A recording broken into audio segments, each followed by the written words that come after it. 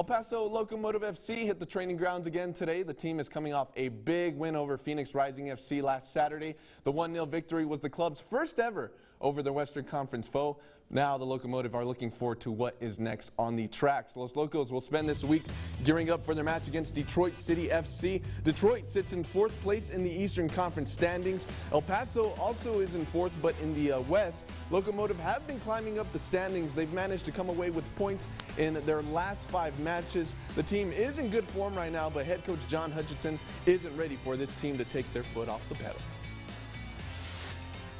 I just really want to see our football keep growing. You know, I want to dominate teams for 90 minutes, not 60 or 70. I want the boys to outrun them. I want them to outplay them. I want them to have the ball. I want more penetration in the front third. I want crossing. I want finishing, and I want them to be ruthless. Los Locos are one of 3 teams in the Western Conference to gain some sort of points in all of their last 5 matches last week.